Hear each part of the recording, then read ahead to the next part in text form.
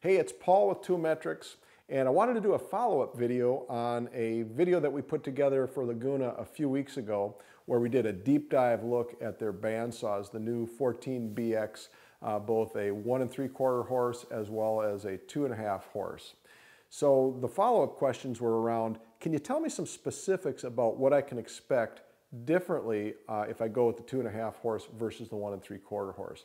Some people wanted to know, is it the same motor, just wired 110 volt versus 220 volt? So I can hit that one right up front and tell you that no, it is definitely not. The 2.5 horse motor is physically larger, has about 42–43% more horsepower than the 110 volt 1 3/4 horse. So you could rewire the 1 3/4 horse motor to run under 220 volts, but you're still going to have a 1 3/4 horse motor, and you're still going to have the same throughput performance when you're doing resawing. So in order to really measure the performance and define what the other differences were, we set up a test where we configured each of the saws with the same resaw king blade. The resaw king blade is ideal for performance testing around resawing because it's got carbide tipped teeth which are going to stay sharp throughout the tests, and the variable spacing really gives you good performance cutting while you're pushing the saws to their max. So what we did was cut up boards into 3, 5, 7, 9, 11, and 13-inch sizes and measured the maximum throughput that we could achieve on each saw using the same size boards. We ran a bunch through, averaged it out, and we'll talk about what the specific performance curve looks like in a bit. So essentially what we found was at the smaller sizes, the saws were roughly equivalent in terms of their ability to cut through that at a defined rate. As the size increased, more load applied to each of the saws. We saw the 2.5 horse gaining in its advantage over the 1 3/4 horse. And you can see by this performance curve that once you get up to the 11 and 13-inch sizes, the difference is pretty pronounced. And these were all construction lumber just for kind of ease of testing. We then maxed it out with a 13-inch cut on a walnut plank, and in that we ran at about 2.5 times the throughput on the 2.5 horse saw. The second area that we looked at was the amperage draw on each of the saws while we were pushing them hard during these resaw tests.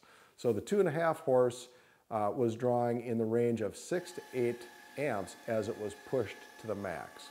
That's a cool running motor at that point. The 1 3/4 horse was, now remember we were pushing this hard, but it was up in the 20 amperage range. So that means if you're going to run that saw on 110 volts, you're going to want to make sure you have a dedicated 110 volt circuit and not push it too hard so you're not maxing out those amps. So the third area is really a derivative of the second area. So the amperage draw, as you run into higher amperage draw, you're going to create more heat within that motor, and that's going to accelerate the wear and tear on the motor. So these are both well-made motors, and for modest use on that 110 volt 1 3/4 horse, I don't think it's going to be a factor.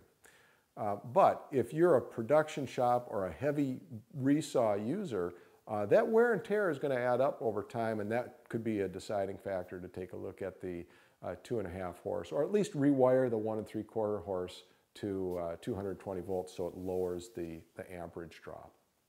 So that kind of wraps up the three areas. I think if you're really, what it comes down to for me is if you have 220 available to you in the shop, I would go with the 2.5 horse. The cost uplift is not substantial. The benefits in terms of performance, durability are substantial. But if you don't have 220 volt power in your shop, go ahead and go with the 1 3/4 horse. I think you're going to find, like I have found for the last 2 years with my 1412 bandsaw from Laguna, which uses the same motor, you're going to find a great experience with that. I've done tons of resawing on it, pushed that to its max many times, and never had any concern whatsoever. I would have been happy with that saw for the rest of my life if I hadn't tried the 2.5 horse 14bx. So that wraps us up. Appreciate the questions coming in. We'll try and keep these coming for you.